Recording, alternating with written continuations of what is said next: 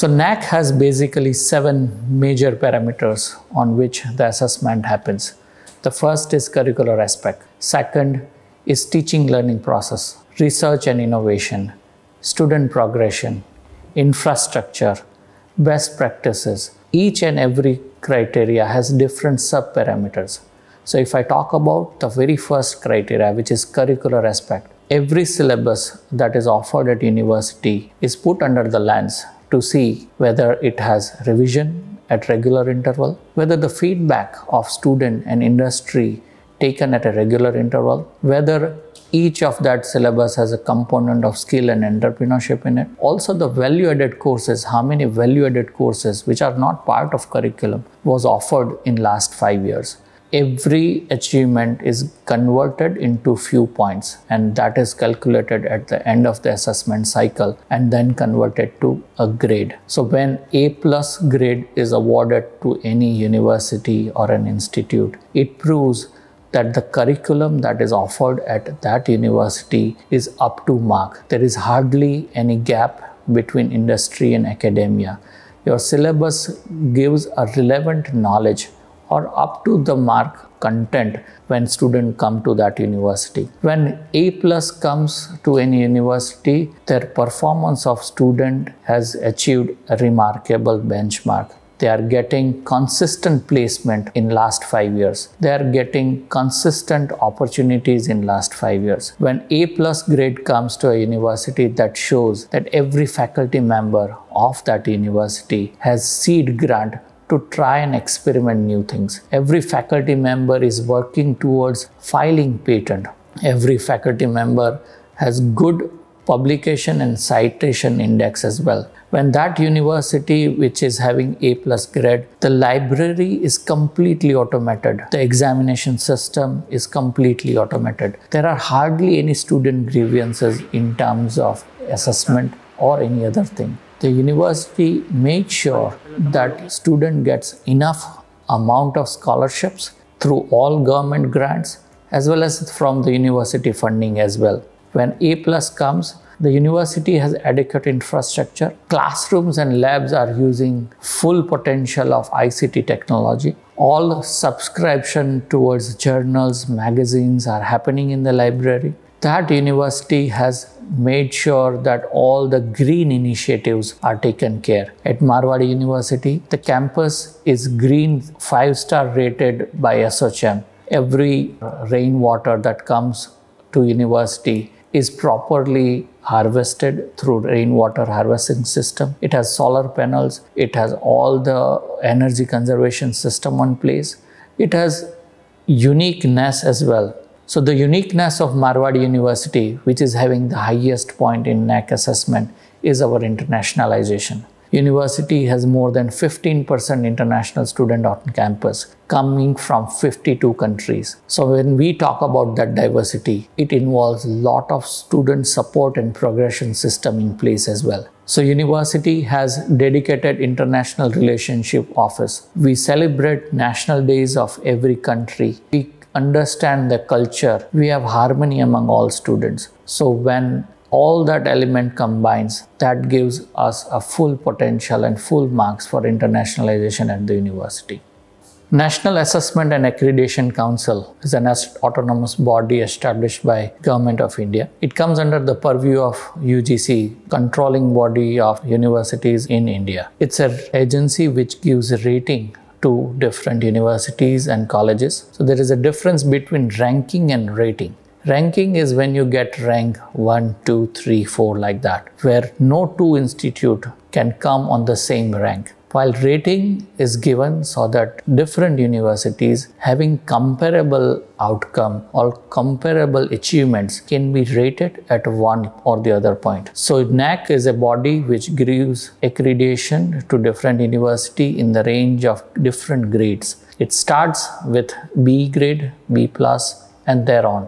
So National Assessment and Accreditation Council is a huge comprehensive manual of 3,000 points, where any university, when they do one thing, they get 1 point. So imagine 3,000 different points. To earn every point, you have to do something or the other at one or the other good level. I'll give you an example. If any university gives seed grant to their faculty members to do research in the amount of 25 lakh rupees per year, that counts for 2 points. So out of 3,000 points, you earn 2 points when that happened over a consistent 5 years. So National Assessment and Accreditation Council gives accreditation for the last 5-year performance data. One more thing that I have to mention, it's not mandatory. Universities or colleges who wants to make sure that we want to get a recognition from government that we are providing quality education, we are providing outcome-based education, only those serious institutes and universities goes for accreditation. So Marwadi University have received an A+ accreditation in NAAC, which is not surprise at all, because in 2016, Marwadi group of colleges became the first institute in entire Gujarat to get A+ accreditation, which was a unique thing.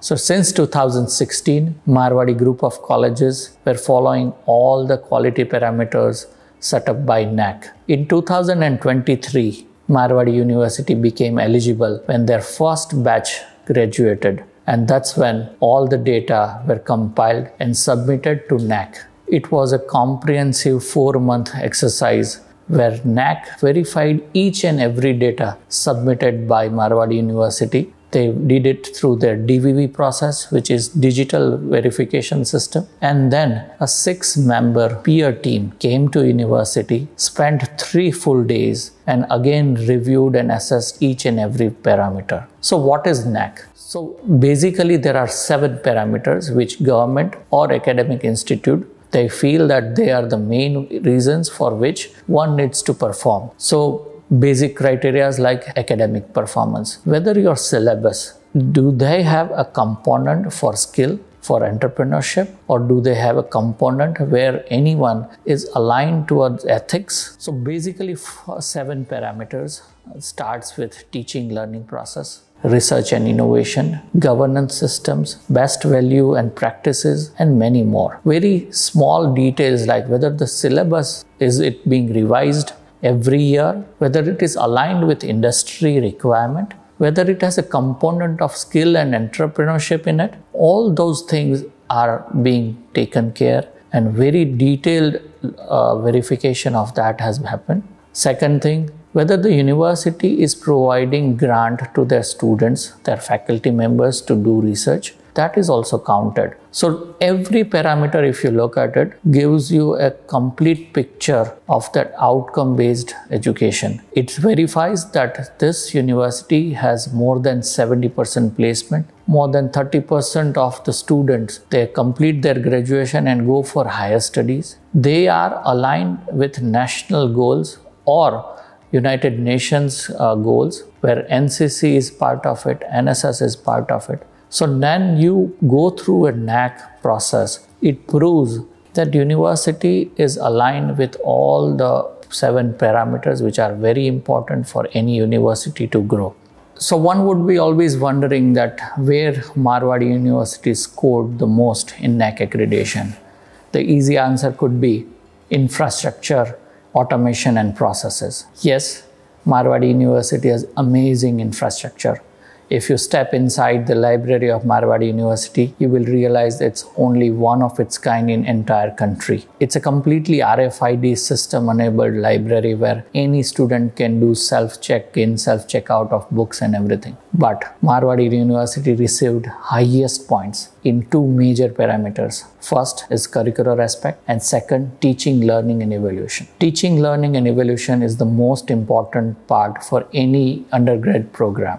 It talks about and assess university, whether university is providing experiential learning, project-based learning, and whether the outcome is achieved or not. Whether every subject of university has defined course outcome or not. Whether the program outcome and course outcome are getting and evaluated and having an attainment level or not. So teaching, learning and evaluation is where university scored highest points. That proves that student is very well supported supported inside the university for all its education needs. So if any student comes and asks why NAAC is important for me, what is in it for me? The simple answer is only NAAC certification or NAAC accreditation can prove that university has everything what any student needs for their successful career. University has best curriculum, university has best support system, university has best research, placement records, all that what is required, and that is very well documented, proven and certified by Government of India. So when any certificate, when we go to any agency and when we see that you have a certificate which proves on paper that the system processes work at this university,